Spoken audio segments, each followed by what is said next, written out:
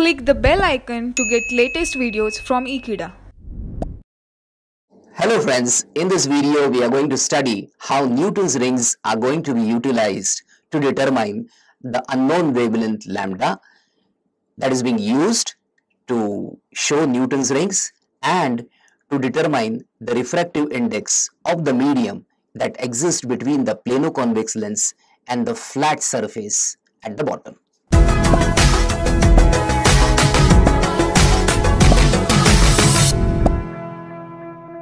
We all know from Newton's rings experiment that the radius square of the Newton's rings is equal to R multiplied by N multiplied by lambda divided by mu.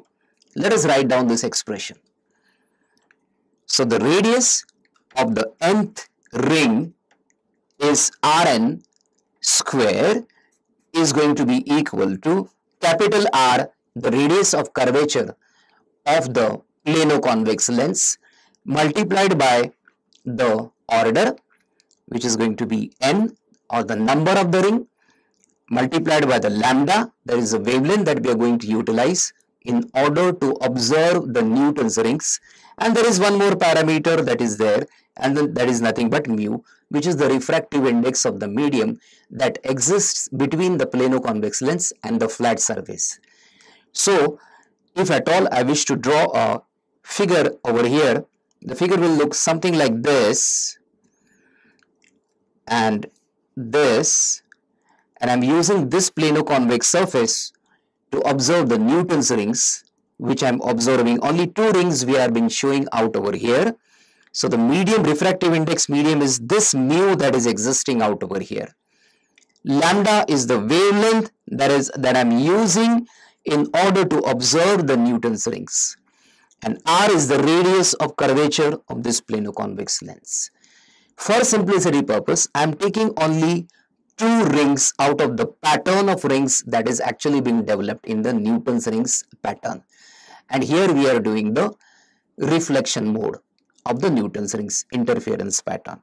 So Rn square is equal to capital R into N into lambda upon mu. Mu of course is equal to 1 if the medium, mu of course is equal to 1 if the medium is air.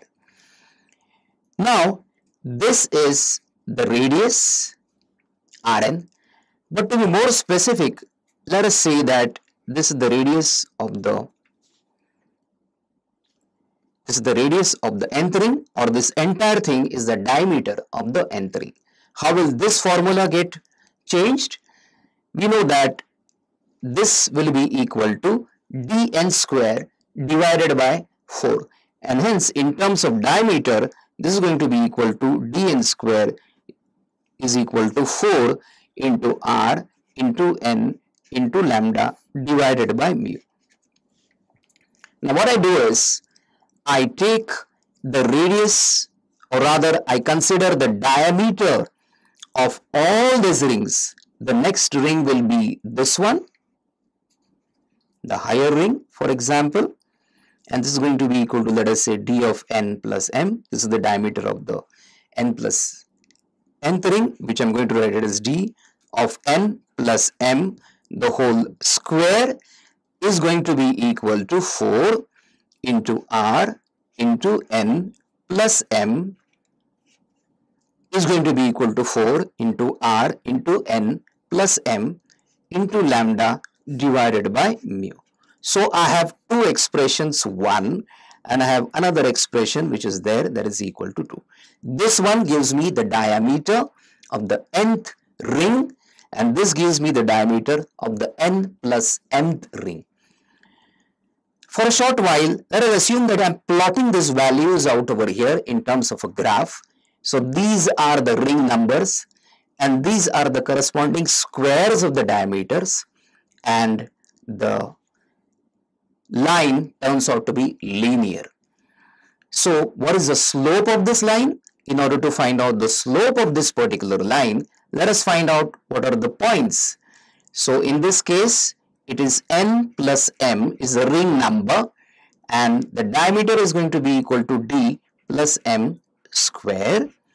Over here This is going to be n is the ring number and the diameter square is going to be equal to dn square. Now I try to find out the slope of this particular expression. So the slope of this expression is going to be equal to, slope is equal to d square n plus m minus of d square n upon m plus n minus of n. And this is going to be equal to d square into n plus m minus of d square upon n divided by m. And that's going to be equal to your slope. The fact that we know that your value of d square is actually going to be equal to 4 into r into, if this is n, is going to be equal to n into lambda divided by mu. So what I want is an expression for d n square divided by n. So this is going to be equal to 4 r into lambda divided by mu.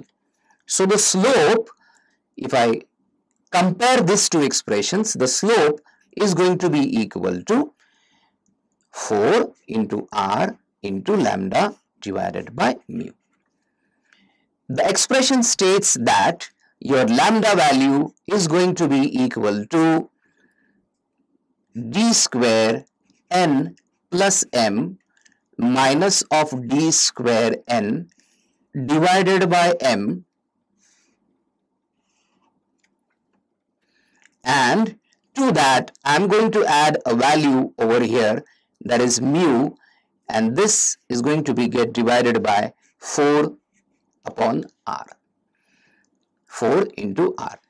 This equation means that if I know the diameter of the n plus nth ring, the square of that, and if I know the diameter of the nth ring, the square of that, and if I know the difference in the ring numbers, that is m, if I know the refractive index, and if I know the radius of curvature of the plano-convex surface, then I will be able to determine the value of that particular lambda that produced the particular Newton's rings pattern.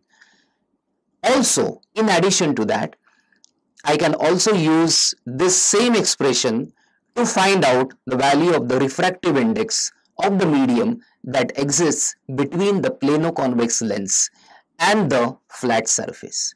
So this way, you can actually utilize the Newton's rings pattern to determine the unknown wavelength that is being utilized to find, or rather to display, the interference pattern, or to find out the refractive index of the medium. Sincere thanks, students, for watching this particular video. Stay tuned to Ekeeda and do subscribe to Ekeeda. Thanks a lot.